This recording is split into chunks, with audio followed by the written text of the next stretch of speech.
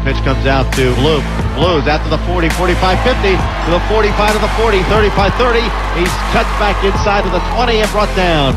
They caught the Raiders defense in a blitz. They were coming all the way, and boy, when they got Blue outside, there was nobody to get him except for the free safety, who finally ran him down at the 15-yard line.